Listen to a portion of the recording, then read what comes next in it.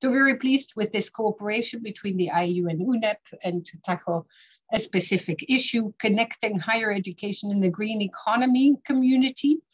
It's really a community that YEI is building around these topics, and we're pleased to contribute to that at our level. So the workforce development for the clean energy transition and climate solutions is what we will hear from the speakers, but also from the panelists in the roundtable debate that will take place in just a bit. We will develop the whole session around the global guidance for education on green jobs, a document that you may wish to access or have accessed already and use in your different settings from around the world.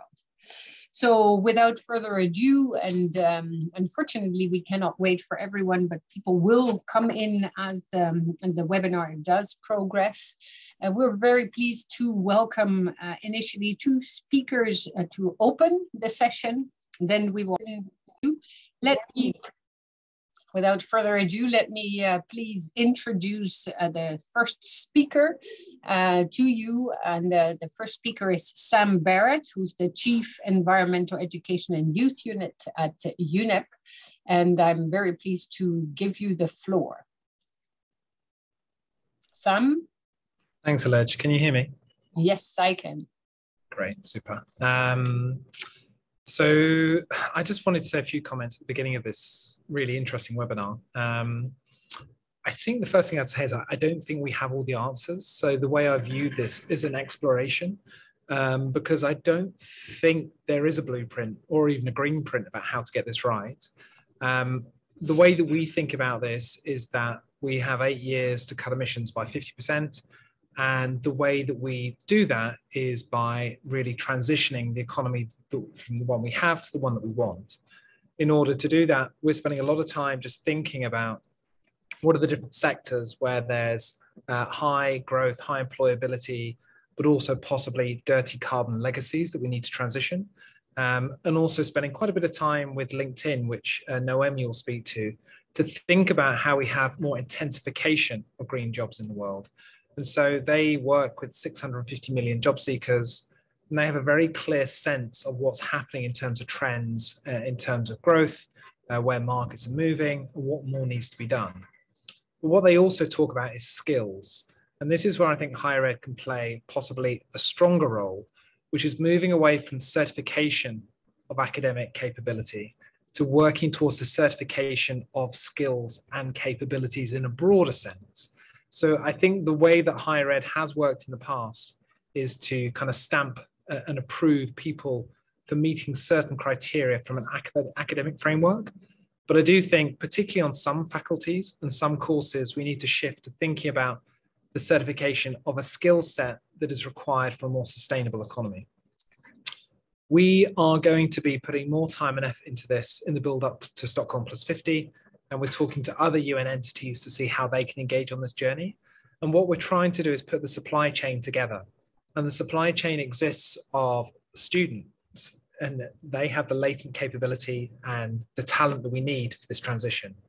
The education system that is orientated around a set of principles that need to be reformed. And they have a massive role to play as a core cog. But then also employers need to set out the opportunity for the new jobs that they want to create, and their connection into education and redetermining that relationship is important as well. But around that, the UN can play an important role working with governments, with member states to think about the role that they can play. So as I said at the beginning, this is not easy, because if it was easy, I think there would be lots and lots more happening than possibly there is right now. But what I'm really keen to do is begin this conversation, listen and learn from others. And the role of UNEP in this is to facilitate a conversation with some really good thinkers on this and to see where we get to. And then we'll be looking how we top up and accelerate off the back of that. So just a few remarks from me. Again, very much the beginning of a journey, and hopefully we can go further on this call. And I look forward to hearing what others have to say. So thank you. Wonderful, Sam. You set the scene very nicely, and it's so important indeed that we move into the future in a different way, that we really rethink what we do and how we do it. And it will be interesting to hear from others if this move towards more focus on skill sets for a more sustainable economy is what we can do and what we wish to do and how. But I will give the floor first to Pam Fredman, who's the president of the International Association of Universities, also the former rector of Gothenburg University in Sweden, who has been an architect for much of the work on sustainable development, also at Gothenburg University, but has pushed for this topic to scale up when it comes to the International Association of Universities. So I give you the floor, Pam, to also introduce the work of the IAU and this link to UNEP. Thank you. Thank you very much. And I could actually echo Sam, but I will give some other words in more overview of the Sustainable Development Goals. There's no question that the UN has clearly stated, and we know that the key role of higher education to reach the Sustainable Development Goals and realize Agenda 2030. And for IAU perspective, we have engaged in higher education for sustainable development since the 90s as one of our prioritized areas. And also in 2018, we inaugurated a consortium of IAU members, the IAU cluster of higher education for sustainable development. And the aim of this is to have a consortium cooperating to develop initiatives and to achieve the Sustainable Development Goals. As we know that the Sustainable Development Goals are all interconnected, and they comprise the 3 pillars: economic, environmental, and social. And that includes, in my perspectives, also the cultural perspectives. So what I would like is to highlight the importance of the social and cultural perspectives when developing and implementing new technology to reach the green economy. So for this, higher education must be acknowledged and supported, and also responsible to provide research and education, not just in the STEM area, but also in humanities, social sciences, and in arts. The complexity of the challenges, as you will discuss here, the green economy, will require interdisciplinarity approaches and also cooperation, as was mentioned by Sam, cooperation with different stakeholders in societies, but also with politicians and policymakers. So higher education must provide students, and that is including also the lifelong learners, with skills to act, to take responsibility for sustainable societal transformation, including, of course, the green economy. And that means including this in all sectors of the job market, and not just today, and it also for tomorrow. So it is important that we have the skills in the students so they can be the future changing agents. So finally, I just would welcome the distinguished speakers, and I'm eager to listen and see what will come out from this. And I think it will be a very, very good seminar. Welcome. Thank you, Pam. Great introduction as well to this very important topic, and also how with IAU we've been able to already foster a lot of attention to this important role of higher education for sustainable development, but then to pick up on both Sam and your presentation to also see the importance of higher education to rethink the way in which they contribute to this transformation that will lead us into a more sustainable future. So let's hear now from Noémie Mété, who's who's from the Ecosystems Division, Youth and Education Officer, Higher Education at UNEP, who will provide some further information on description of green careers and also green jobs and what kind of resources and strategies can be used. And we will then move to Deborah Rowe, who is a lead in HESI, the Higher Education for Sustainability Initiative, and as well the president of the US Partnership for Education for Sustainable Development.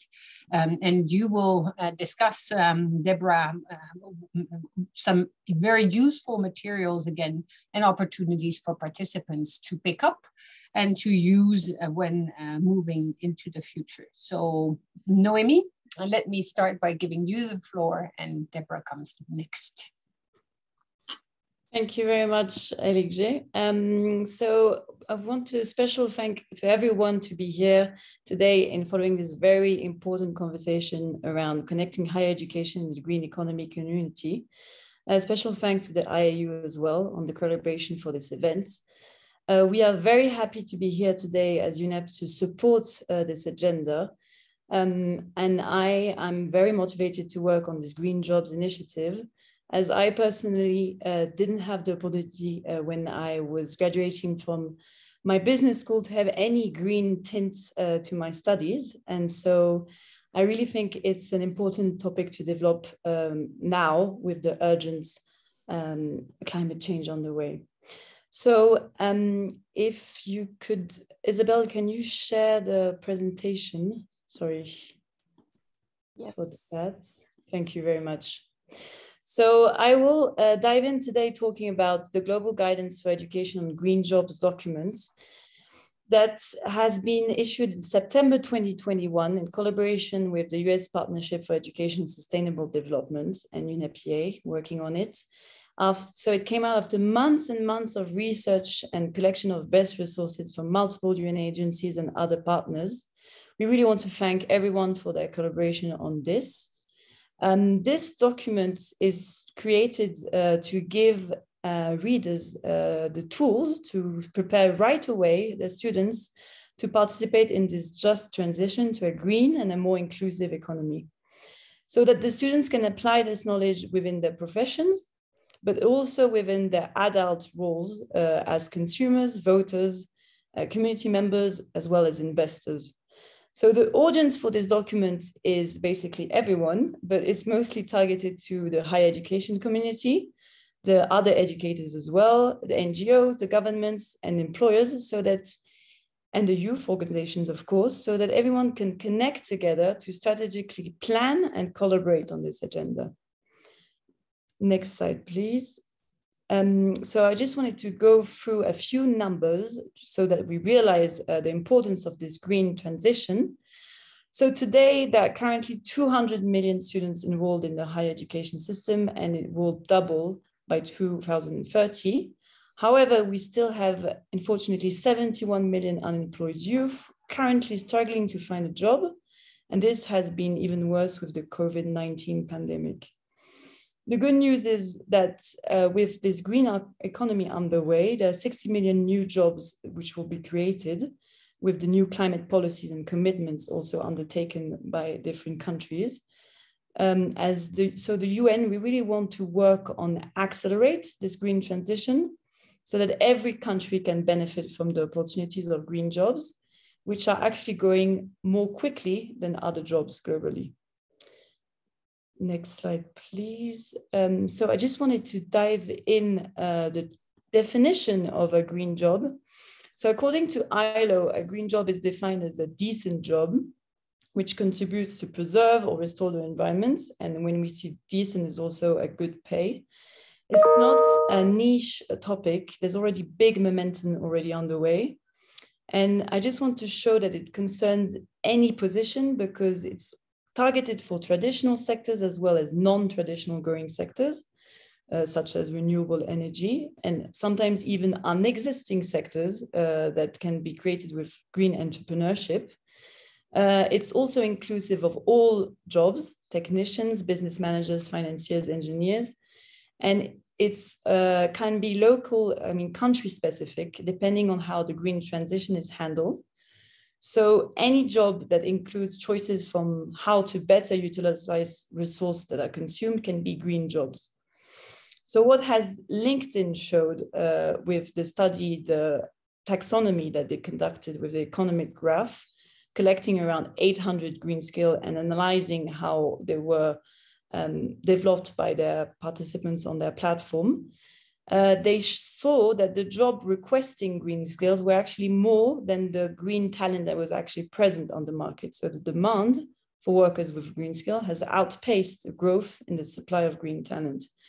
So this is very interesting and shows that there's a big work that is needed on skills assessment that is conducted by other actors such as IRENA, Solar Power Europe, and PAGE with skills assessments that all help us to understand the skill gap. This work on skill gap will be very happy to share with the virtual community that we'll mention later on during this event.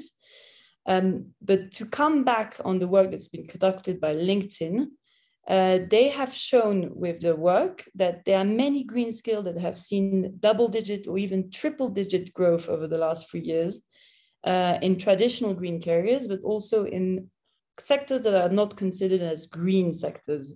For instance, sustainable fashion and investment. What was interestingly shown by LinkedIn also is that the hiring rate for people with green skills is actually 1.5 faster than the people without. So the candidates with these green skills are being evaluated differently and are setting themselves apart. So more information will be shared by LinkedIn with a full report that will release on February 22nd, and I all invite you to read this report when it comes out. A few other points I wanted to pinpoint was that there's need for cross-sector collaboration to move this agenda forward between educators, employers, and governments to fill the skill gap. And UNEP wants to bring emphasis on the support they can bring to universities and technical colleges, because they are institutions that have the ability to be forward-looking, and they have the ability also to encourage partnerships, to develop curricula, adapt teacher skills, to link with businesses. And also they have this ability to motivate and encourage the students to participate in the greening of their own school. And I also wanted to emphasize on the role of data. As Sam mentioned, we collaborate with LinkedIn because we really think that they have a potential due to the data they attain and the skill they have. And they have this ability probably to forecast what are the future skills needed and what we need to respond to. For instance, for example, they were able to see that potentially by 2023, the number of jobs in renewable energy sector will outpace the number of jobs in oil and gas. I wanted to emphasize also on the importance of inclusivity. We need to make sure that this transition, green job transition, is just and inclusive. And I wanted to emphasize on gender equality because there is still a misbalance in the unbalance, because there is, it's a fundamental requirement for meeting the Sustainable Development Goals. And this needs to be tackled at early stage with girls reaching higher education and to close the gap in STEM and clean energy, and encourage scholarships also for girls. It needs to be also inclusive for all youth, mobilize youth from all backgrounds. And I feel universities also have the role to influence on the whole community on the greening of the skills. And support can be done between universities from different countries, and support to lower income countries needs to be done on this so that this transition is inclusive of all youth. Next slide, please.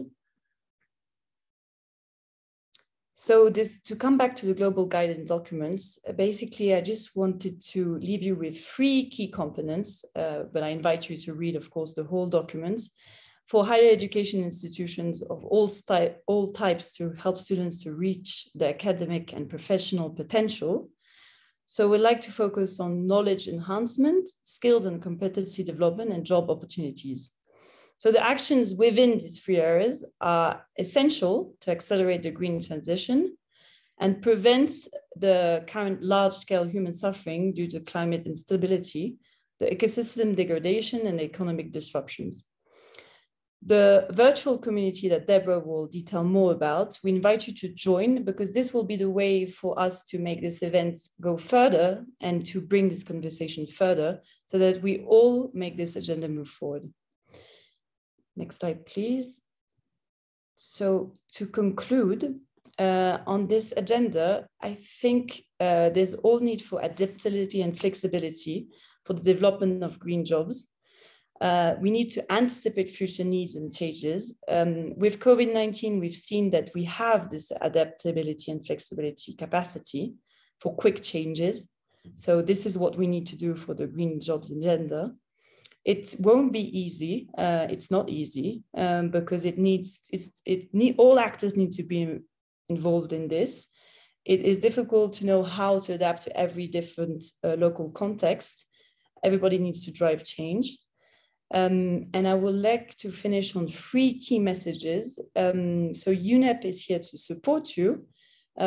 We are here also to try and bring this agenda forward within the UN. We're trying to build forces together, workforce together.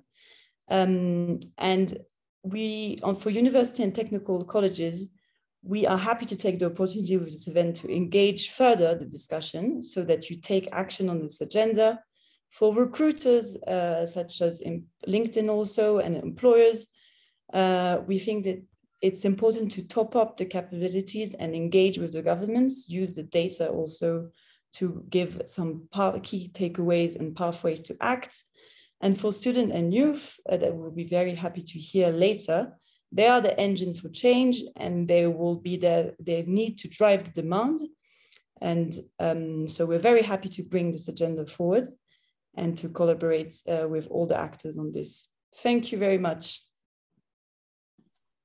Wonderful, Noémie Mété, thank you so much for this very comprehensive presentation. Very good that there is a recording, because it's so rich that people also will wish to see it again. And we will also share probably the PowerPoint so that people can read through it again. People already asked for further information. You will receive a lot of information along the way, but also after the webinar itself. And we invite you to join this community of practice that UNEP is developing, because that will be the real opportunity for you to participate in this change agenda for the future.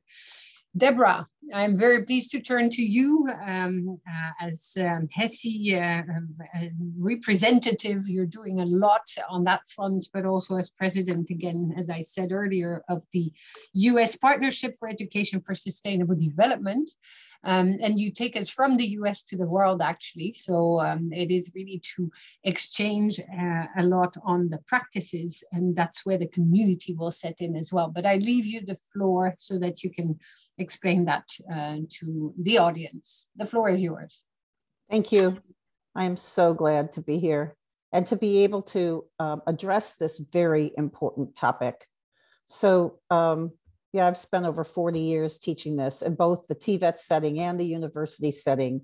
And it is really time for us to create the solutions that we need and build this green economy. I know many of you have been working on it for a long time. I acknowledge your great work. We have more to do. So let's get started. Today, what I'm going to talk about are the collaborators that are working on this initiative, the components of the Green Jobs Initiative. The environmental need, it's obvious, but I'll just say a couple of things about that, and the imperative to build this green economy for the climate solutions we need, and really for all of the SDGs. But our first focus in the first part of the green economy is going to be on clean energy employers' needs, and then we will be addressing the other sectors of the green economy as well. You'll hear about that.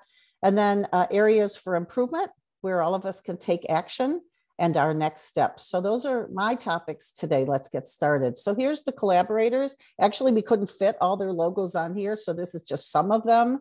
And you can see that it's a wonderful group who are working together to move beyond the reports that say, oh, there's going to be a lot of green jobs, to the specifics of how we prepare people for those green jobs and help the companies who are growing our green economy streamline their efforts to get the workforce they need so that we can build the solutions. There were lots of contributors to the guidance document that we created. And I know it looks like an alphabet soup, but when you go into the guidance document, and we'll put the link to the global guidance document in the chat right now so you can see it, you'll be able to read about the specifics of the UN agencies, places like the experts in the World Bank and other organizations that had experts that we asked to contribute to this document.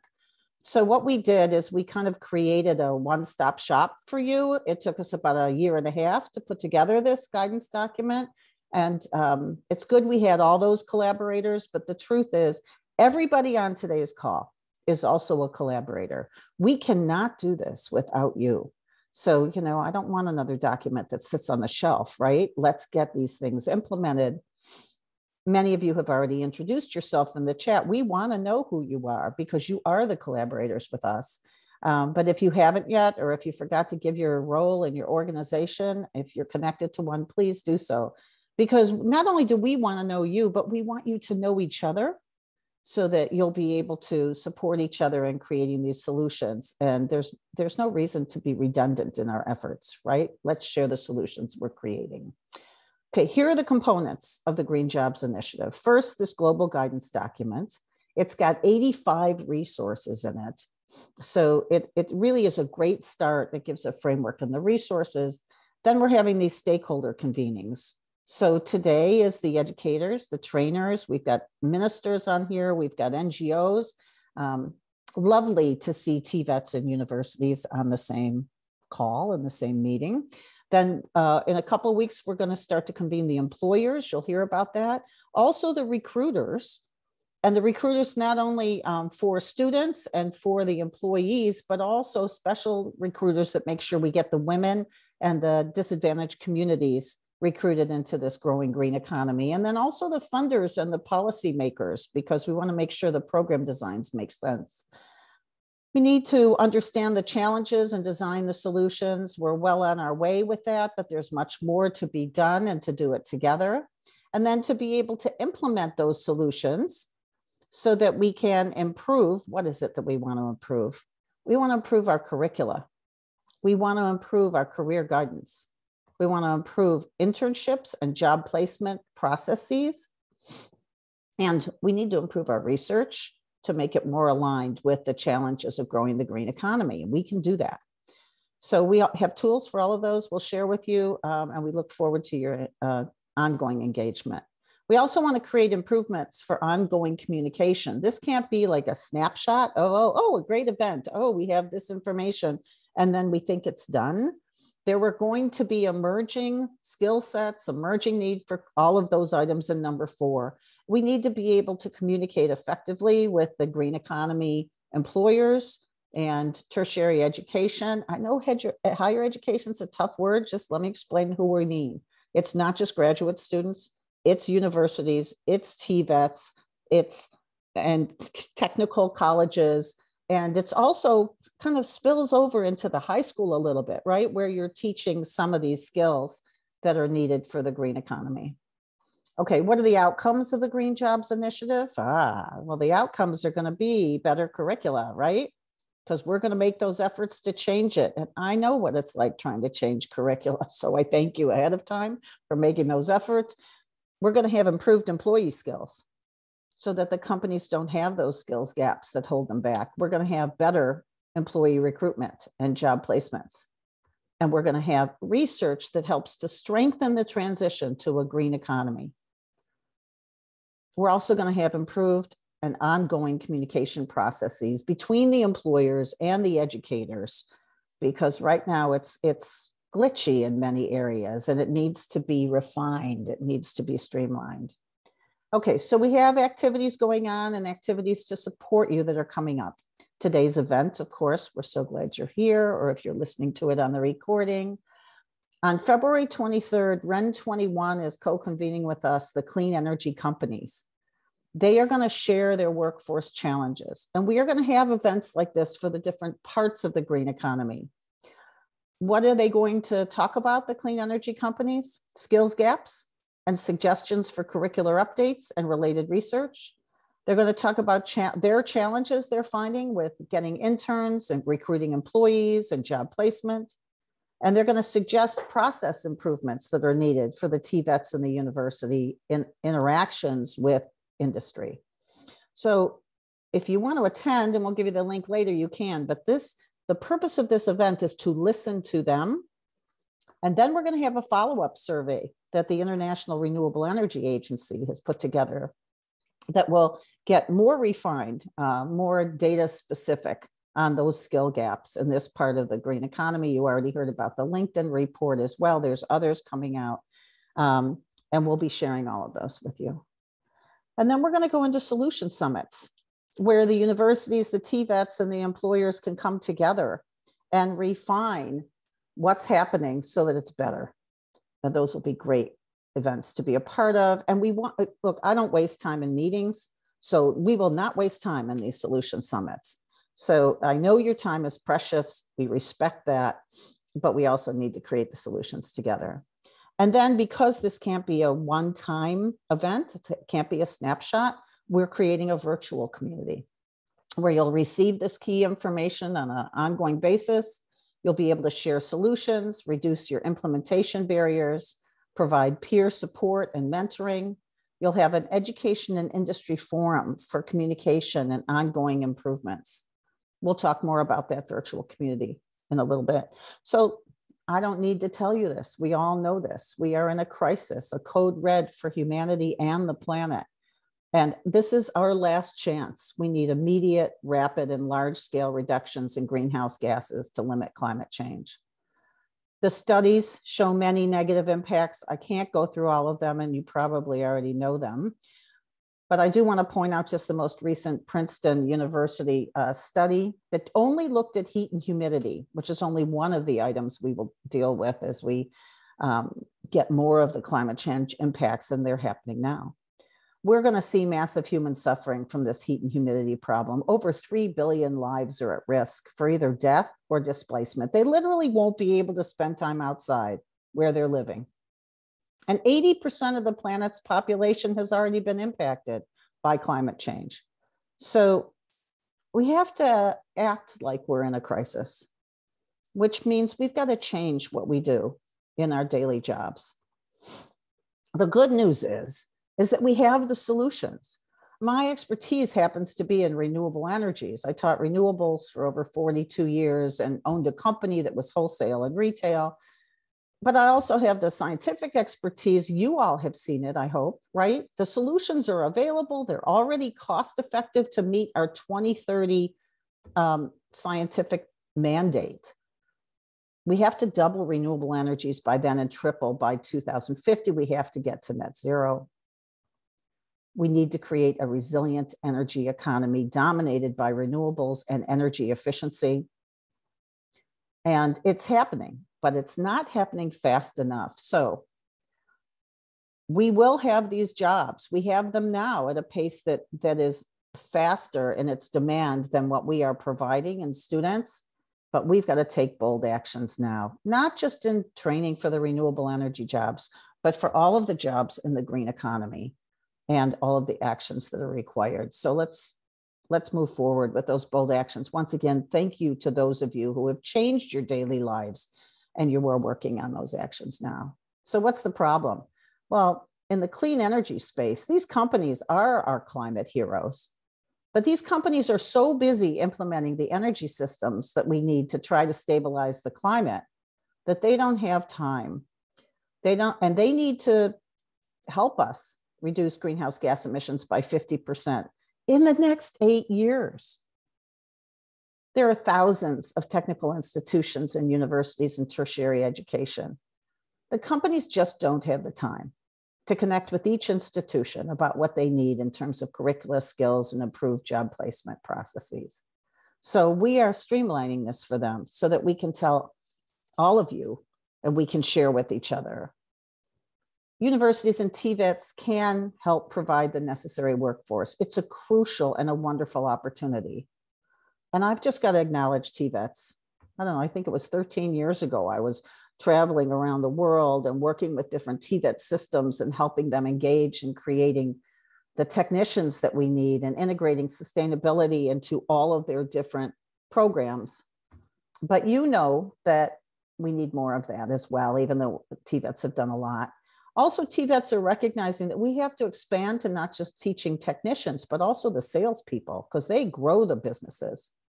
And TVETs, many of them utilize the advisory committees from their, talking to their local companies just as part of their structure. But who else can contribute? Who else has to act? Ministries of education. And what can they do? Well, a lot of things, but very importantly, engage all of their post-high school educational institutions in this. And thank you to the ministries and the staff that are on the call today and are listening to this.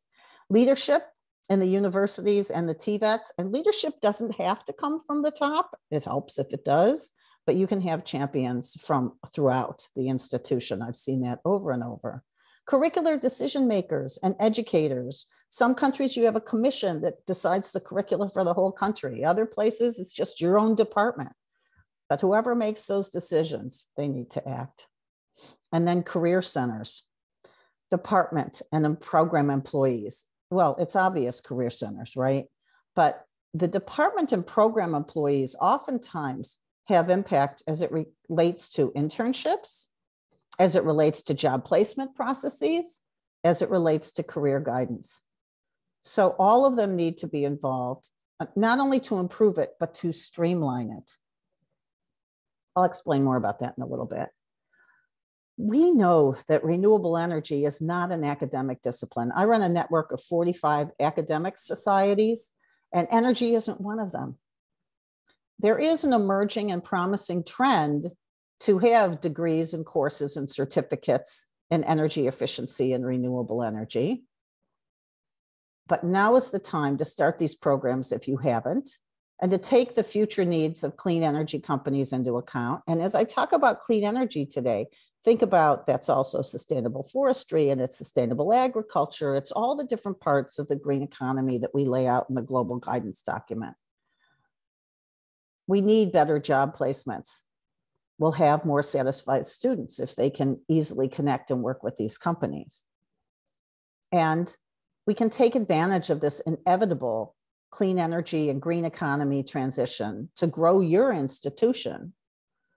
So there are examples of this. I'm not going to go into the specifics. And if you look, they're not just talking about technicians here, right? We had an event with the World Bank a year ago, and we had companies come on and say, look, I need accountants. I need financiers. I need project managers. This has got to come from the university level. So please dig into this and more. University departments, oftentimes the business school has integrated sustainability and green economy. Sometimes it's just that abstract sustainability. So we need to get down to the practical skill development around the green economy.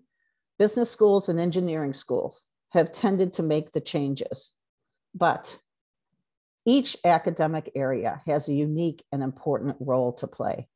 And in the network that I run, we have like pages of examples of how to introduce this into your curricula, whether you teach English or graphic arts or psychology. So in the virtual community, we will share those resources with you so that you can see. And one of the things we hear is, I have so much to teach, I don't have room to put anything else in. We show how you can teach what you need to teach anyway, and be integrating in green economy skills and perspectives and competencies. I'll give you just one example. You're teaching psychology, you're teaching operant and classical conditioning. Why not make your examples around changing behaviors in terms of energy waste? Graphic arts. Okay, I'll give you another example. Graphic arts, you can be the ones in your classes to create the visuals that we need for the social media and other forms of education that the communities need. And your English students can write the materials for community energy and green economy education. You want to see students get excited, let them work on assignments like that. So we actually have websites that we put together that can help you, projects for good, research for good, placements for good, that are international. So there are areas for improvement at both the national level and the institutional level, not just in the department and academic discipline area. We need more information about the types of jobs. Once again, there tends to be this stereotyping that it's about technicians and engineers. I have 17 pages of green jobs that I presented as when I did a speech at the National Science Foundation like 10 years ago. And the list of green jobs has only grown. We do have to make an effort to be more inclusive. We need to show that the job opportunities and provide the role models that will recruit women and also people from disadvantaged groups. We may have some work to do, and universities, we have expertise at diversity and inclusion on how to shift the cultures in some of the companies so that they're more welcoming to these groups.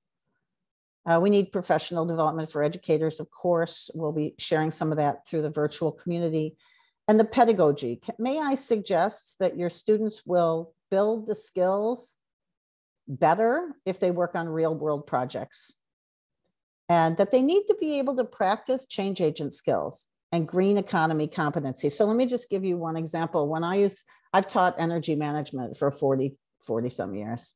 I know I really am that old. And when I would teach energy management, students would go out and do energy audits in community buildings. I could have given them a theoretical one building and I had my key. It took a little more time to correct the energy audits because they were on real buildings, but it changed the students' sense of who they are in the world and the contributions that they can make. That's just one of so many examples of how we can use real world projects to increase motivation in the students to be change agents for a green economy. So competencies. Look, we need more education about these competencies, and there is a rich journal literature on learning outcomes and competencies around sustainability that of course includes the green economy, on specific jobs, and on how to be a change agent. Change agent skills include being able to, and this is just I could spend a lot of time on this, but just a taste. Change agents need to understand the informal and formal power structure of the organization that they're working in. They need to be able to identify leverage points to change the system, because we can't do small changes. We don't have time for that. We need to do systems change. They need to be able to be a champion for the transition and not irritating in their passion and commitment, but effective in making change with their commitment. And they need to be able to build coalitions to support the systemic change. So these are all change agent skills that we can help teach. And of course, they need to be problem solvers. But you want them to have the personal management skills and the interpersonal skills so they won't burn out, so that they will be effective for a long time as a change agent. Now, this is an article, one of my favorites, on what are the key competencies that we need to help students be those change agents and to be effective in growing the green economy. I actually went to the publisher and asked them to open up this article and make it free because it was behind a paywall. So for the next month, this is free. And Evie, thank you, is going to put this into the chat right now, the link to this article. So I strongly recommend you go take a look. It's not just one article, right? It's this stream of literature, but I think it's summarized well in this article, that we need to teach not just the specific skills for the green jobs, but also systems thinking, how to envision a positive future that's a sustainable future, normative and values thinking, how do we shift the norms in our society, of course, to be strategic thinkers and to be able to have those collaborative skills and the problem solving skills. So enjoy the article, and thank you to the publisher for opening that up, just for a month though, so go get it. We also need more streamlined communication processes between our vocational training, our universities, and our companies.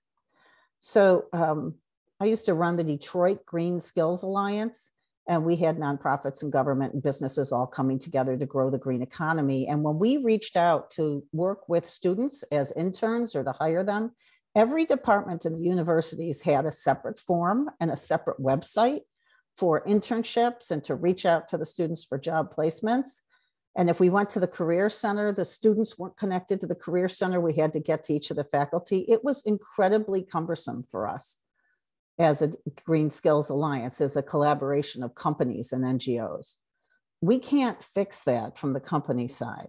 Universities and TVETs have to fix that and make it easy to have like a single portals that'll then go out to all these departments. So if anybody's got a good model for that, please let us know, because we want to replicate that. It's been a real problem.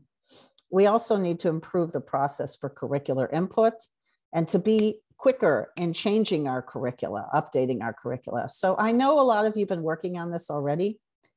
We want to know what you're already doing to improve how educators prepare students to be the workforce for the clean energy transition and the green economy. If you've got some great examples, would you please put them in the chat now? That would be wonderful. If you're listening to the recording, come to the virtual community where we can share it. And we're having a repository built of these things and highlighting promising practices. And then include any related links when you put it into the chat so that we can go and get more information on that. And of course, we'll have your information. We may reach out to you individually, or please come to the virtual community.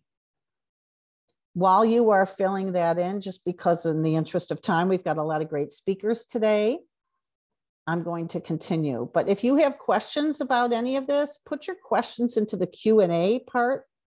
It'll be easier to see than if it's in the very long chat, which we will be saving, by the way. I want to tell you about something else that supports this. Out of HESI, the Higher Ed Sustainability Initiative, which is multiple UN agencies and NGOs and higher ed networks for sustainability. We also have not just this Green Jobs Initiative work group, but we also have support for the SDG Publishers Compact. We have a fellows program. And what they are doing is aligning research and educational materials with the Sustainable Development Goals. Now, this SDG Publishers Compact was created not only by the Publications Office at the United Nations, but by the International Publishers Association. These are the people who publish the research journals. And so having the editors source or have themes around what we need to do to build the green economy will really make a difference. Let's make this research useful. Let's listen to the companies and hear what they need in terms of research. And then let's go do that. So we have that piece and it's very exciting. Look, we've got a lot of good news here. We have the global guidance document. It has the framework. It's got 85 resources. It also connects you to groups that can assist you. IRENA and REN 21 are collecting information for you from this first part of the green economy, the very crucial clean energy transition, but then also we'll be doing this with the other sectors of the green economy. And we have the virtual support, the virtual community that will support you as you move forward in your actions. So right now, Evie is putting the link into the chat. Thank you, Evie. So that you can sign up for that virtual community. It's got all sorts of benefits for you, as you can see listed here, but let me be more specific. You'll be able to learn with others. You'll have curricular updates for all academic areas. Some we already have, some you'll share. I'm sure there's a lot of good work going on in here, but we already have a lot to start. And then we're going to be organizing the solution summits out of there with the employers and the Voc Tech organizations and the universities. And we're going to improve the communications with employers through this virtual community. And we'll be sharing best practices, as I've said, change strategies. Like you've got somebody in your way in the hierarchy in your organization. Other people have had that too. How do we deal with those barriers? And then opportunities for peer support and mentoring. It'll also help you collaborate with other institutions and curricular designers and government agencies. And we are creating a career advising improvement initiative, so you'll have access to those materials. Look, even if you can't participate in the community for some reason, fill out the virtual community form to get this information that you can use.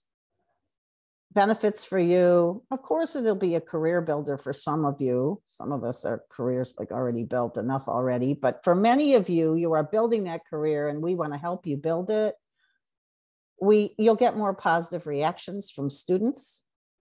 You'll be appreciated not only within academia, but also outside of academia. And it's going to help with your publishing and your research, if that's what you do. You'll also feel great because you're doing the right thing, being a part of this. So what are your next steps? Join the virtual community. And there is going to be, we're doing a separate thing with ministerial staff from employment and clean energy and education. So just so you know, that's going to be going on too. You may share other contacts in this forum for other people in your organization. That's optional. Of course, read and use the global guidance document. It's a one-stop source and it's got all these vetted resources. If you are a government organization or some other organization like a university that can convene, you can consider doing a national level follow-up of this. And so we can help you to get the speakers that you need so you can make this happen in your country and connect to the virtual community so you can share and learn from other countries. Now on February 23rd, we are hosting this rendezvous event while co-hosting with Ren 21. They're really running the event. And there's the link to register for it. And the companies will be talking about their skills gaps and suggestions for curricular updates, their challenges with recruitment and job placement, and improvement ideas for how they interact with educators. If you come, please, in the breakout groups, listen. Don't talk about what you're doing as much as just listen to them so we can gather that information. And then we'll have opportunities after that in the solution summits for you to share with the employers. That's where you register for the event. So right now we're putting these key links into the chat for you. So you'll have access to all of them. I know that you're already busy and that you may feel like you're not the expert at this, but to make positive change, we all have to get comfortable with being outside of our comfort zone. You don't have to know the answers, just facilitate the process and please make it inclusive of others. You have a very important role to play. We can't do this without you. So I want to say, if you need to get a hold of me, that's my email. But I want to say congratulations for all that you've already done, but even more so, congratulations for what you're going to do in the future. And now we have this wonderful roundtable of respondents to share their views from the youth, employers, and higher education sectors. And I want to start with Jada Sola. So Jada Sola Iwu is from the University of Lagos in Nigeria. She's a Millennium Fellow. She also works with the U.S. Partnership for Education for Sustainable Development. If you are from an African country, she probably was the one who helped us do the marketing out to you, so you could be here today. So Jada Sola, your thoughts?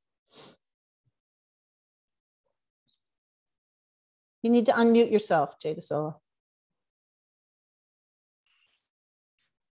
It's an honor to be a part of this event, and I've been looking forward to this for a very long time. I think it's very important for us to adopt sustainability in our everyday lives. And I believe what UNEP and the United States Partnership for Education is doing with the Global Guidance Document is going to go a long way in achieving a healthier and sustainable environment. And we need education and trainings for green economy jobs.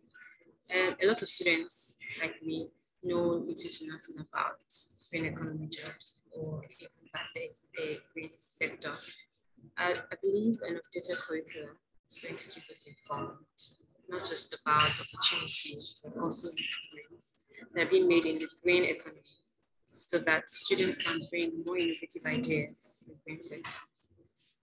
And also, career guidance will go a long way in helping us as students make the right decisions. So what career path will be best for us in the industry? Jada Sola, can you talk a little louder? Can you talk a little louder? I think it'll be easier, and maybe turn down the volume on the computer because we're getting some. Oh, sorry about that. Just talk louder. I think that'll help. We need an updated curricula to keep us informed about not just opportunities, but also improvements being made in the green sector so that students, us as students, can bring more innovative ideas to the green sector. Career guidance is also going to go a long way in helping us as students make the right decisions as to what career path will be best for us in the industry. The information in the global guidance document is very enlightening and it needs to be adopted by all institutions. The document is going to help young people outside of school, not just for employment purposes, but also to better educate the public about having a clean and green lifestyle.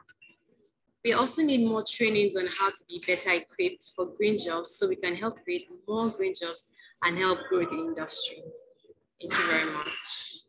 Thank you very much. And next we have Amanda Lang Salvia. She's a research associate at the Green Office at the University of Paso Fundo. And if you haven't read her publications, she's got many of them. Wonderful to have you with us, representing the young adult voice. please go ahead. Thank you. Thank you very much for the opportunity of being a respondent today. And it was also a pleasure to be part of the team of reviewers of the Global Guidance.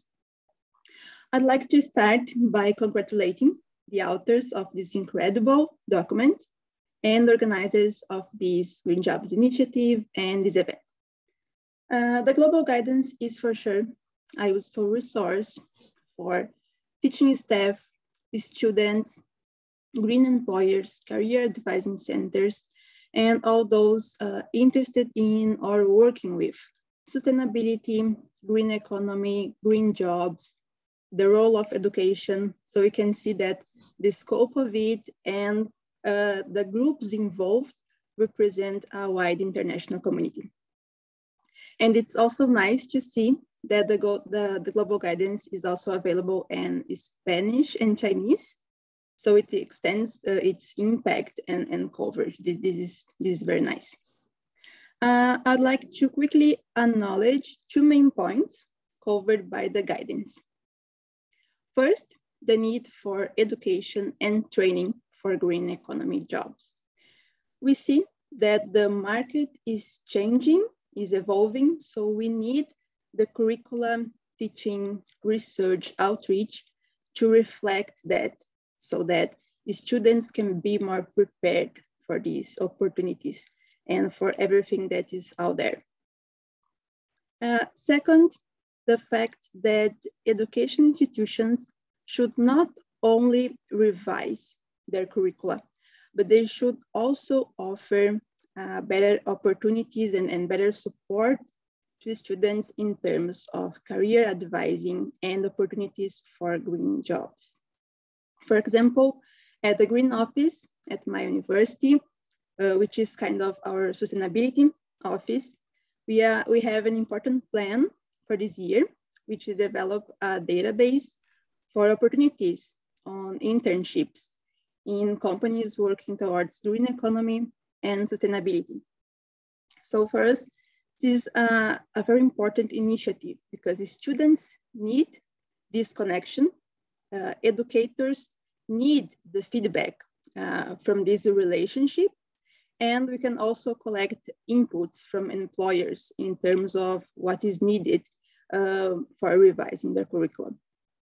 So this is a great opportunity for us as well to be involved with green economy, green jobs, and well, as a sustainability and climate change researcher, and especially as an environmental engineer who sees the gap between the training generally received and the market opportunities, I'm really excited to see this initiative, this movement, and I hope to see and be part of future developments. Thank you very much again. Thank you very much. And thanks for all the work you've done. So next, we're going to hear from Daniel. Daniel was, I think that I made him up in my wish list, but then he actually existed in reality. He's doing amazing work as Director of Business Development at Solar Power Europe. Over to you, Daniel. Thank you, Deborah, for the invitation. I'm very excited to be participating in this event. Maybe I can start with a quick word on Solar Power Europe and who we are. We are essentially the European Solar Industry Association. We represent over 260 organizations active across the entire solar value chain. So that includes companies, research organizations, national associations, and our job is really to shape the regulatory environment and make sure that there are opportunities for solar in the energy system. Really want to champion solar as a key technology in this energy transition. Now, we all know that we are facing perhaps the biggest challenge of our generation. This is climate change. And we believe in Solar Power Europe that we have a fighting chance only if we have the right people with the right skills helping us in this fight. In fact, being so close with the companies, we actually had exact same feedback from them. And this is that we need to find the right people with the right skills, and we need them fast and we need them in the masses. Now, because we're also very close to the industry, we don't just like talking about it. We like taking actions and we want to put things in practice. And therefore, we started a very, very ambitious project that I want to share with you. So if you go on the next slide, the idea that we have is to develop a solar workforce platform that connects, on one hand, job seekers with the companies providing jobs in solar, but at the same time to bring into the mix the third major stakeholder in the equation. And this is the training providers and the education providers, the academia.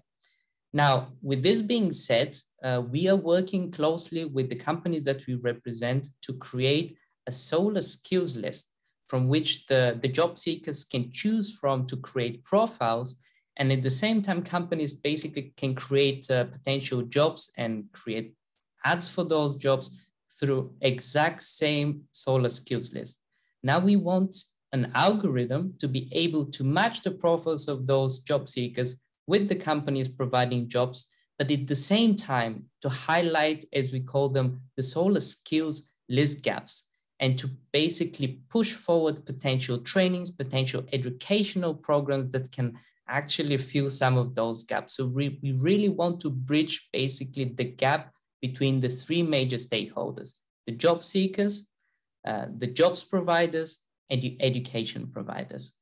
Now, although we believe this is a very good first step forward, we cannot do this alone. And I want to echo some of the statements from the other speakers earlier today, that we need to update the curricula as soon as possible. And we need to do that in multiple disciplines, in multiple programs.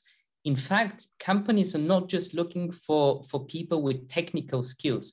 They also need accountants. They also need marketeers. They need people working in economics. They need psychologists. They basically need people with different backgrounds, with various skills. And we can only do that if we have the right curricula. But in addition to this, we need to streamline the processes when it comes to communication with institutions. And we need better career guidance for that instance. We need to ensure that we have the right responses, the right connections with the students to ensure that we fill those gaps. Because in reality, we believe that the growth potential is inevitable. But at the same time, one of the biggest challenges would be to have enough people to fill the jobs that will be created with people that have the right skills. We are very much looking forward to... So, Daniel, sorry, I think we didn't go to the next slide, but just let me know and we'll share them later. So apologies for that. No problem at all. Yes. I think now we can see the slide. I mean, I participated in many events, so I'm sure that the slides are just a nice backup. But in reality, I think it's more important what we say in the presentations. So thank you so much for listening. We're actively looking for partners, and if you want to work with us on this exciting project, feel free to reach out to me. I just want to thank also Deborah, because we are collaborating together and we're making this platform an opportunity also for placing global jobs and looking for people all around the world, not just in Europe, which was a big step forward for us. So thank you, Deborah, for the collaboration. And as mentioned previously, we cannot do this alone. So we are actively looking for more partners, and we want obviously to have a fighting chance in this global climate crisis. Thank you very much, and looking forward to discussing with you. Thank you. Maybe we could show the next slide of Daniel's, just so that they've got the contact information from him too. That would be great. There you go. There it is. Yes. Yeah, sorry about that. I was really waiting for the next slide there, but we will share them in the end as well, so everyone will have them. Great. Yeah. So Daniel will be coming into the virtual community as well and telling us how we can work with him, which is wonderful. And just thank you for your great work and making this a global effort. Of course, we need to do it in all the other clean energy spaces. So the wind and the biomass and the energy efficiency, et cetera, and in the different parts of the green economy. So it's a model that we're looking to replicate. Next, I'm very pleased to say we've got Saranjana Kosh, and she is the Global Director of Partnerships and Campaigns at Power for All. Saranjana? Thank you so much, Deborah. And it's wonderful to be here and to listen to these amazing points of view and work that's being done on this platform. So I'd like to take a quick moment to thank UNEP and the International Association of Universities for this opportunity to speak on behalf of Power for All. We are very honored to be here. We can move to the next slide, please, Isabel. Thank you. So Power for All is a global campaign of more than 200 partners, and where we work on advancing renewable decentralized electrification as the fastest, most cost-effective and sustainable way to accelerate energy access in Asia and in Africa. And to begin with, telling you why the work is so relevant that we're involved in, I'd like to talk about two sides of a coin. And one would be in terms of employment, and the other would be in terms of energy access. And given the scenario of the pandemic and in the wake of the pandemic, we know that the unemployment rates across different sectors have really suffered. And so we see rising unemployment, but yet there is demand for energy. And this is exactly where our work is very relevant.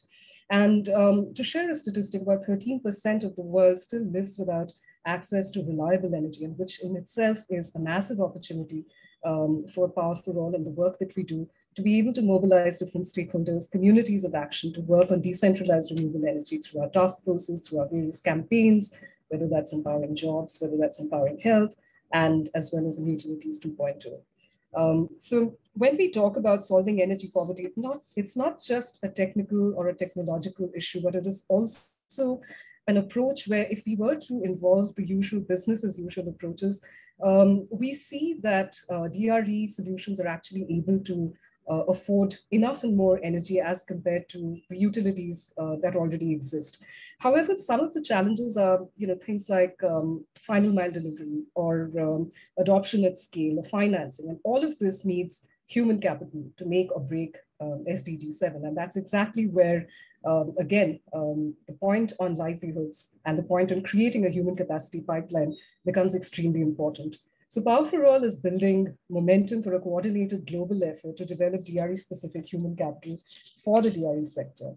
And capacity building, again, just to quote what Daniel also mentioned, is actually a workforce development for DRE, which is not just about the DRE value chain, but it's broader within the ecosystem, whether that's in terms of banks, or whether that's in terms of marketing jobs, or sales jobs, or financing, or advocates, or lawyers. So the impact potential of jobs across the different touch points is really enormous. And this entire value chain is projected to create something close to about 4.5 million jobs globally by 2030. Now, many of the jobs in renewable energy are actually not in the countries that suffer from low energy access. And once again, that actually highlights the huge opportunity to be able to match the potential for jobs, again, with a skilled human capacity pipeline. We can move to the next slide. So that brings me to Power for All's Powering Jobs campaign. This is our campaign, which is based on the Energy Access Workforce report that we come out in 2019. And at that point in time, it was focused on 3 countries, India, Nigeria, and Kenya.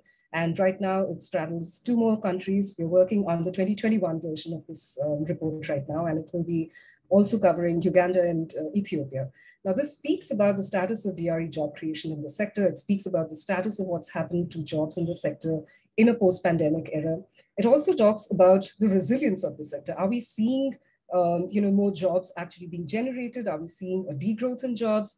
And our initial reports, while we're still in the process of data collection, shows us very encouraging reports that this is actually a very resilient sector. There is a massive potential for jobs, and it actually is just about making those connections for where the jobs actually lie with skilled workforce. And while we see that the impact of COVID has increased unemployment, but the jobs in DRE can actually achieve 2-fold goals. One is the electrification and jobs creation by capacity building. So we see that the DRE sector is actually emerging as a significant employer, and although nascent, it already has grown a workforce that's comparable to traditional utility scale power sectors. And moving on, our Powering Jobs report actually provides rich insights and a very true picture of what's happening on ground with a specific country context for each of these 5 countries that are within our survey. And it's aimed at major players in the DRE sector among the value chain, focusing on actual direct and indirect employment figures by skill level, by gender, because there's a massive opportunity again in the sector to create gender equity. And we will be taking a look at jobs across the spectrum into salaries, into recruitment, into training. And so in terms of what we recommend, and if you can move to the last slide, please.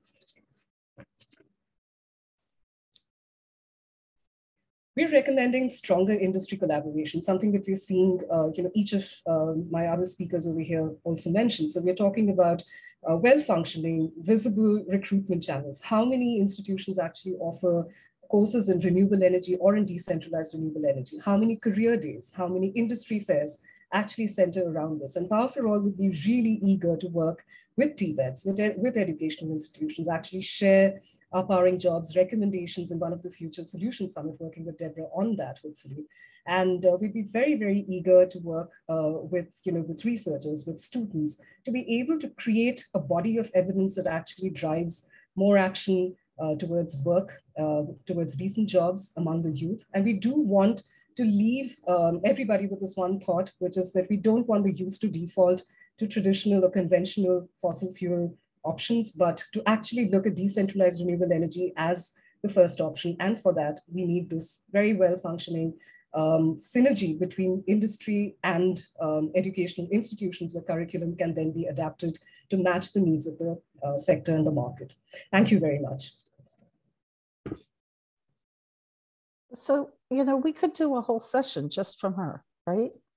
To really understand those needs and to be able to respond as the educational system. Thank you so much. And we do look forward to working with you in the virtual community and the solution summits.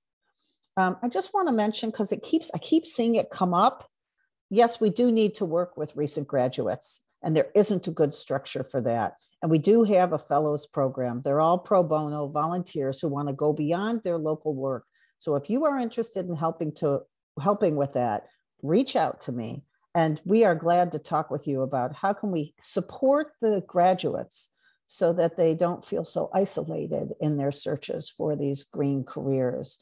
And then I also want to move on to our higher ed groups. So first we have Ilva.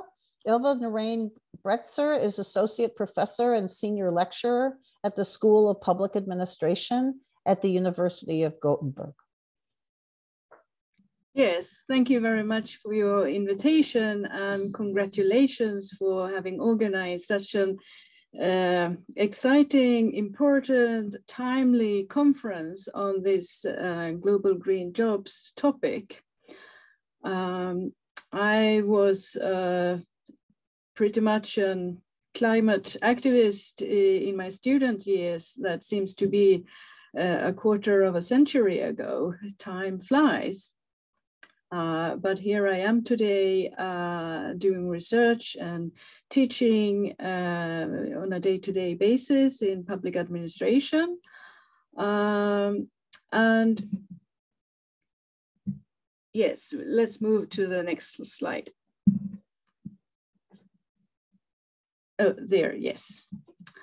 And there's very many topics that I can't agree more on, that it is so important that we talk about and deal with. And for example, this is a picture from a mid-sized town a bit up north from Gothenburg in Sweden on the west coast, Uddevalla. And once in a while, the city is flooded. And this is quite clearly a result of the climate situation. I shall not go into detail here, but for my students, when I talk about this picture, how many different types of disciplines or problems that are connected here, it's planning, it's social, it's economic, investments, it's technological, everything goes in one picture. So we definitely need to both work together and collaborate and discuss the solutions on a broad level. But nevertheless, at the same time, be very respectful to the individual disciplines which are experts in one by one in different angles or sub-problems, but we also need to connect the subtopics to the overarching situation. Also, having been in science and academia for about 25 years, it's fascinating how much knowledge that have evolved just the past 2-3 decades.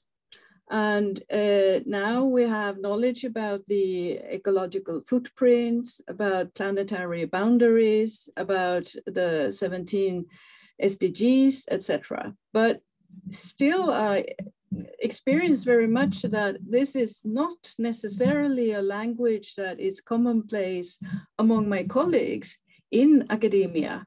And when I meet the students that come to me, it's not even common knowledge among them, among those.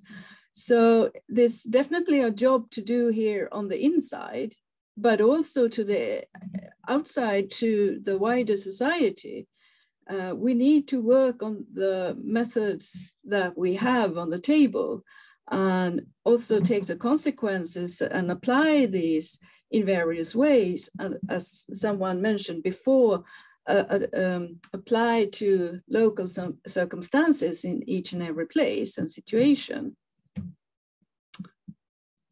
And next slide.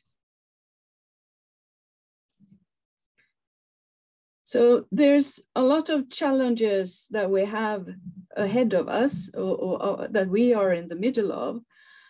We need to take care of all our students that are coming to us and take that responsibility for real and help them to evolve into these agents of change, but also that we must lead and support all of these persons, because it's not easy to go out there and find the green jobs. And one of the most common questions that I receive from our students is, how do I get a job in the green sector coming from this program?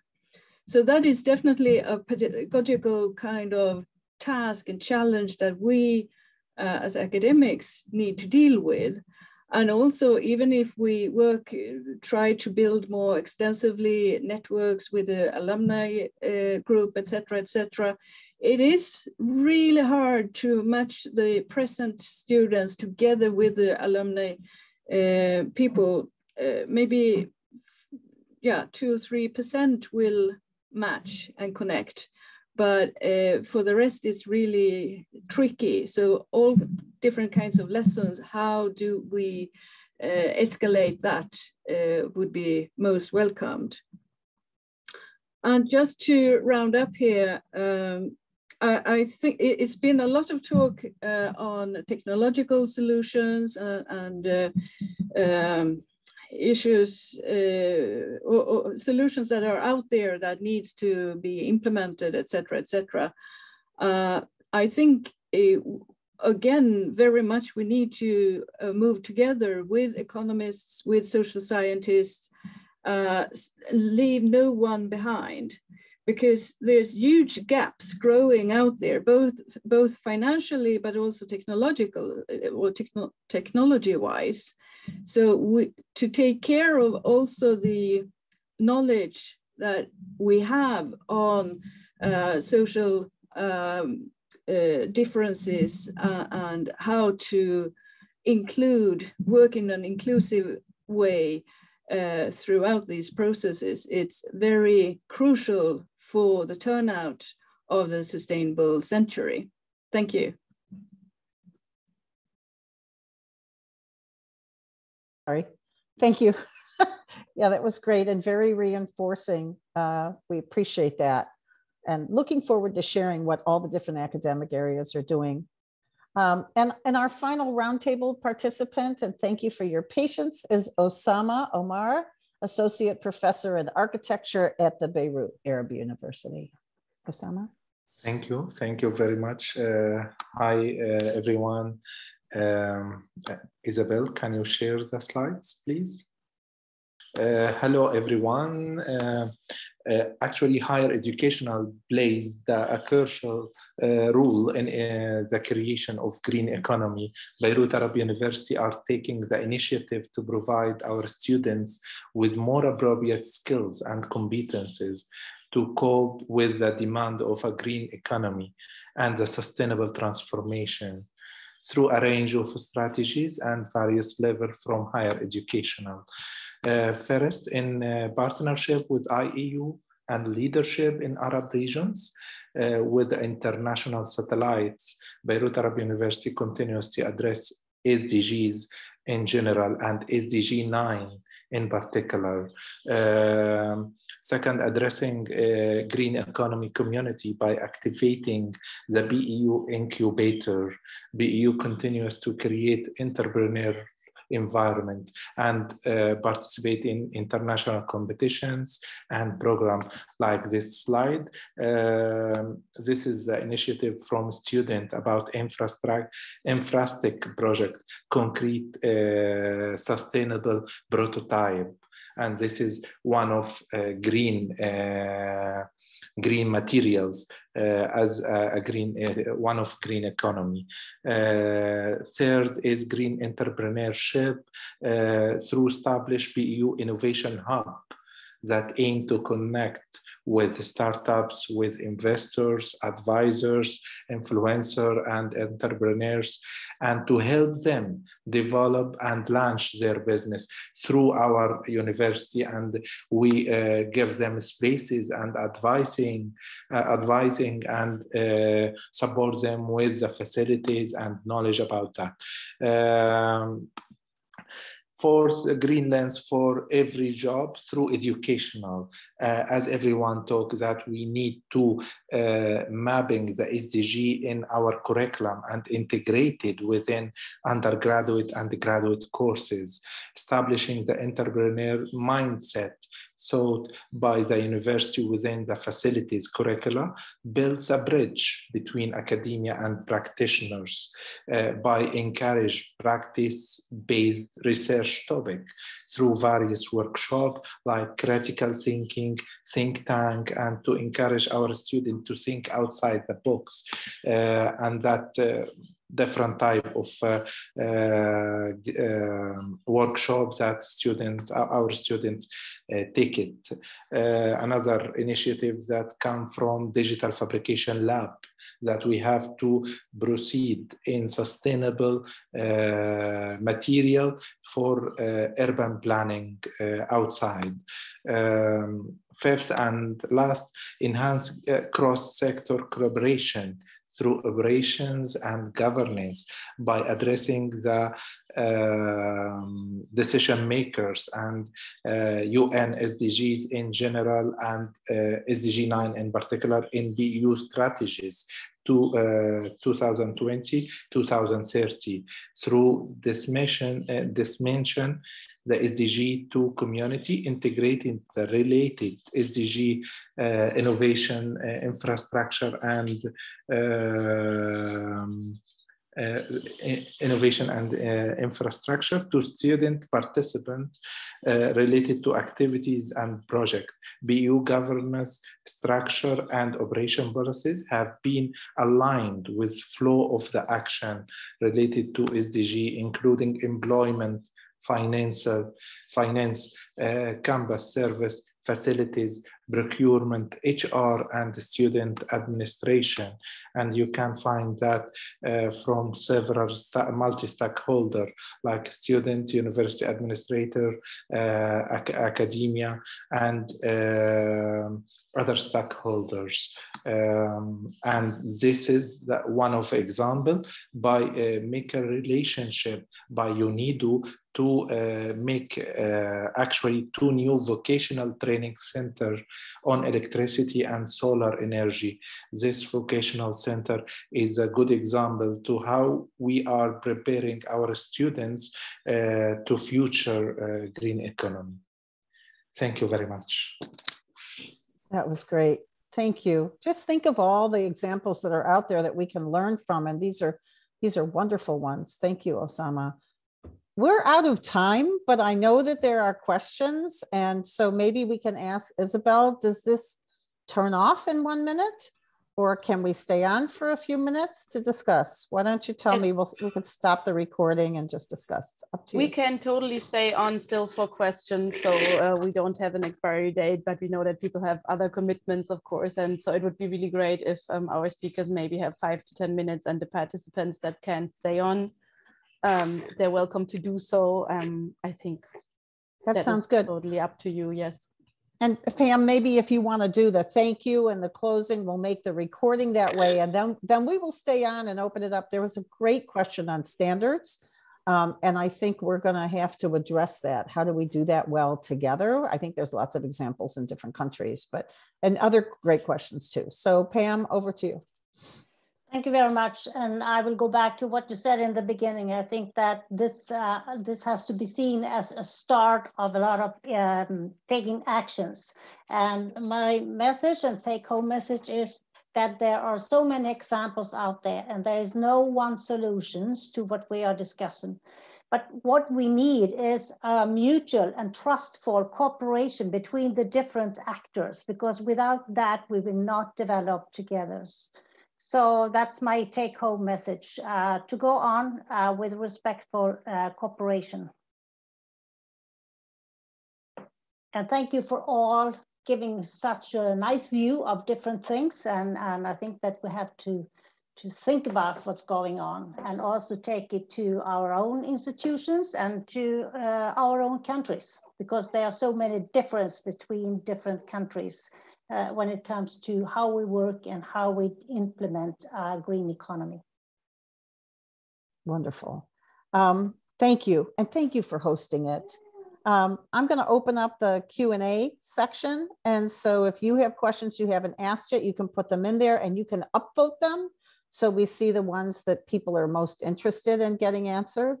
So when I look at the top, there's that question of how institutions of higher education can better engage with their alumni, especially the graduates who are in a position to make decisions in 22, 23, and that have long-term implications with respect to green jobs and decarbonization.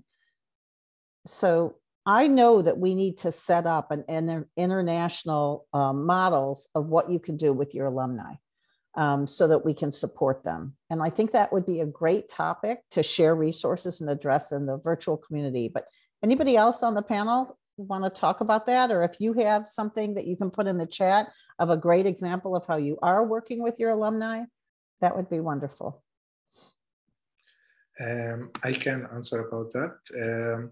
Actually, we built a database for our alumni from several in each university, and we try to track their job career, and found the possibility to give a public lecture for future undergraduate students. We make also advisor committee, and this advisor committee come from public figure from our alumni who take a great position in several companies, and we take them their advice about how we can upgrade our curricula, what is needed from our graduate, and how we can prepare them if they can take our students for summer jobs, for some exercise to do with their job, their companies, to guide them what they should have when they are graduate. I think this is a good scenario to do that. Great, great. Other thoughts on this? So here's what I would say. There are alumni associations in all the different universities and TVETs. They go after those alumni to get funding. I mean, maybe not true in all countries, but a lot of countries. We have, through our one of our fellows programs, created a document on how do you go to those who care about the environment. And sometimes, you know, there's a long list of the Alumni Association. They've got to fund the medical school building, et cetera. But if you say to them, look, we just want to talk to the people who have not responded yet. to your fundraising appeals. And we want to talk about the green economy, the sustainable economy. And we've been able to get past it. And then we get the support of the alumni office so that we can help them as well. But please, I do think we need to build out these programs, because they find my email address and other colleagues of mine, and they show up and say, can you help me? I've graduated and now I'm looking for a job. In the global guidance document, there are 3 ways for young people to find green jobs. And it's very helpful if you share those. And then there's also links to documents that have multiple websites on career maps and career pathways. So I think providing those to both the students and the graduates would be great. But that's a great question. I think we need to do more. Okay, another question that got more than 1 vote. As a start, how the procedure for integrating green skills within curriculum can be carried out. Will discrete modules within a course be more practical, or a complete mapping for all courses? So, thoughts from our group here? Yeah, Elva, you want to go first, and then Osama? Yes, well, I can respond a bit on that. Me and my predecessor, who's now retired, she actually started a work here at our school, going through the different courses and how the curriculum looked like, and trying to get more sustainability into that. What we experienced was that, or specifically she experienced, was that when courses were taken on by different persons, some of that sustainability went away. So, and now I see also now some 8 years later now, we see that we also need to upgrade the sustainability examples and discourse to where the international discussion is today. So we're working pretty much by nudging. We're talking about this at when we meet colleagues in department meetings once a month, but also I specifically have meetings with course responsible people and just have a little chat about what the syllabus looks like, and if there's any possible changes, or what kind of examples they are using and so forth. Because in that dialogue, I get a feedback also. So I know what they're doing, they know what I'm thinking. So I have the specific responsibility on the department from the first dean and from the prefect to have this specific task. Great, wonderful. Okay, other thoughts on this? Yes, I think we deal with this matter in several levels. One of the levels, we make a capacity building for staff members, academic staff members, about the hot topic in, especially in Faculty of Architecture. I am architect and professor of architecture. So we deal with this terminology like a green economy, like solar cell, climate change, and we need to provide a student with the latest hot topics in the disciplines. So we make a capacity building between each other as a staff member. So every year we take a decision that this is the hot topic, and we need to transfer or translate the knowledge to the student through each courses by using problem solving learning, or make a research, or make assignment practice based in these practical courses. We encourage students to take certificate, international certificate like LEED and BRAIN, LEED Green Associations. It's sustainable certificate to encourage them in future job. I think that's another option. Wonderful. There are a number of questions around the K-12 space. Oh, my short answer to that question is simultaneously. You do it on multiple levels. Wherever you have a sphere of influence, if you can put something into a module in a course, do it, but then share it out at the association of everybody else who teaches that, and come share it with the virtual community so that we can share it. And then if you can also do an institutional level approach, and you don't need to be the leader to do that, you just need to be somebody who's willing to put in the effort. We've seen that over and over. Do that as well. We only have 8 years. And so somebody— May I say something here, Deborah? Sure, Helga, of course. Yeah, I think that the other part, because I saw these many questions also as very important ones, and I cannot agree more than what you just said. I think that the whole of system approach to education is absolutely key. And this is also relating to all the different education levels from pre-primary to lifelong. And we should not forget about any of these education levels within the entire sector. And so anybody coming through a higher education system wishing to take on a position in a school or helping out later in their businesses to also educate colleagues, that all of that is part of this process leading to a more sustainable future, because we all play a very important part in that. And one topic that we didn't touch, or one word that was not yet raised, I think we also are all aware, without naming it, that we're all citizens in our societies.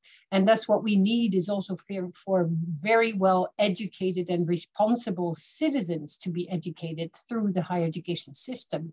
And not only savvy in skills and competencies, but really this notion of the whole person that we knew through the very notion of what a university stands for, so that we educate the people who are responsible for their own future, the future of the society in which they live, but also responsible for this connection between the local and the global. And that's what this session is also showing. We've never seen so many different cultures in the chat from so many different countries. And so this is also a very important point that we should always take on board. We are citizens of the world, and we have to actually work on the solutions together. And where you said there are so many examples provided, Pam stressed that as well. It's very good to connect those and to confront them in order to see how we can scale them up, how we can also share them in a very constructive way without replicating simply, but really to adapt them to the local situations. And I think that's what the guide also offers to do. And that's what this community of practice is so important for, because you will bring the people together to discuss, to always actually get new inspiration through this connectivity around the globe. So a very important part there as well. That's what I wanted to add. Thank you. That's very important. I just need to acknowledge Aluchi. Aluchi has been part of our team all the way along. We wanted, if we'd been able to have more speakers, we would have had you too. I'm sure you'll speak in the future. Your great work brought us some of the people that are in the audience today. Thank you. She's working as a fellow, both at the University of Lagos, but also with the US Partnership. Osama, I think there was a question in the chat for you about your certificates and doing the links. And then also there have been questions about the K-12, about the before higher education, and how do we get to the secondary schools and even the primary schools. And here we have a K-12 sector team of the US Partnership. There's a lot going on in the K-12 space. We do need to share what we're doing in higher ed with that particularly high school space, right? But also to see what's going on in the younger years as well. So that will be a topic of the virtual community. We will have a section where we'll be able to share those resources, because it is important. And I agree with what you just said, that Illich, is that it's not just as workers, but it's as consumers and investors and community members and voters, right? Citizens, both for our country and for the world. Okay, other questions that we want to address here that are not addressed already? There were so many, we're not going to get to all of them. And I know you had some questions for Power for All, and she had to leave. She said, sorry about that, but she will be coming to future meetings in the virtual community. So does anybody want to address the question of we also need green indicators, green quality assurance standards in learning and teaching, research, innovation, and service to society in order to provide students with the green skills and to measure the related learning outcomes effectively. There's a lot of literature out there on measuring learning outcomes, but I think this question is key. How do you think these new quality assurance indicators and standards in higher education related to green skills and green outcomes can be developed internationally in a short time? That's the key, right? Any thoughts about how they could be developed in a short time?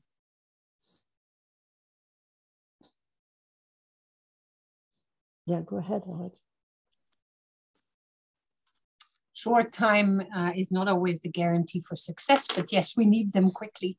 And maybe you can say a few words, Deborah, as well, or I don't know if Sam, no, you said he's no longer with us, but otherwise there's also important work being done in the context of HESI on trying to transform the measurement tools that are available in order to better integrate the green part of what we should be addressing. So there is a lot of work going on, and that will be shared shortly. Maybe Isabel, you want to say quickly something about that as well. You've been part of that team to rethink the measurement tools that are available. No, I mean, I think there's a lot of different work streams going on at the same time. I can share the HESI link because I'm not sure if it's available yet. And I mean, the question is more to how to deal with assessments and what internal mechanisms also to find at institutions, or what external mechanisms to use for this type of evaluation and assessment. And I'm just wanted to say really quickly that there's been so great presentations and ideas here today, and I really hope we can connect to that. And yeah, thank you to all. If I don't get the chance anymore, I'll say it now. Okay, a couple things. Somebody said some of these technological solutions are expensive. What do we do about that? I say two things. One is you got to create the financing. You got to create the financing for a net positive cash flow. When people can pay as they save, then it becomes a no-brainer for them to make that switch. Daniel knows there are business models like that out there. We need more financiers training in our finance classes of how to do that blended finance, how to set up those systems, but also lots of times the solutions exist, people don't even know about them. So educating the consumers, and that's something we can do from the higher ed sector as well. The other piece is there is something to be said for local materials. So decades ago, when I went to Mexico to teach architects and engineers about solar, we went to the local hardware store, we built bought low-cost materials, and we built things. We built things that could clean the water, that could heat the water instead of using the fossil fuel that they were using. So lots of creative ways to do that. There's an international group called EPIC, EPIC-N, and it helps professors and educators, instructors connect their students with real world problems in their local communities. And so it's got a nice model for that. It's once again EPIC-N. But I don't want to get too far in the weeds. And of course, we're not going to answer all of the questions here. So I don't know, should we call it a day? What do you guys think? Is there anybody who's, oh, I do want to say one thing. Somebody asked a question about, it's difficult for us in oil and gas engineering to talk about green energy. Any advice? And I would go back to look at the formal and then the informal power structure. You might start a brown bag about people who care about the environment and want to have a clean environment, like a virtual brown bag. So that way you'll find out who's aligned with you within the company. And then you can look at, okay, how can we bring forward these ideas? We've got to shift the oil and gas industry, right? From let's hold on and burn as much as we can to we need to be an energy company, not just a fossil fuel company. And we have people who do marketing and research and all sorts of applications within higher ed that could maybe sometimes you need outside experts to help you make that shift. But what we found from market research is that people care about having a safe future for their families. They care about having clean air and clean water. and that we've learned how to talk across the political spectrum, which has not been easy in the US. And I apologize for the polarization that's going on. And we haven't been able to do more, but we're working on it still. But we've learned how to find that common ground. And all of us, I think, have those challenges around the world. We can help each other with it. I think I'm just going to go to closing comments now from the panel here. Does anybody have closing comments that they would like to make?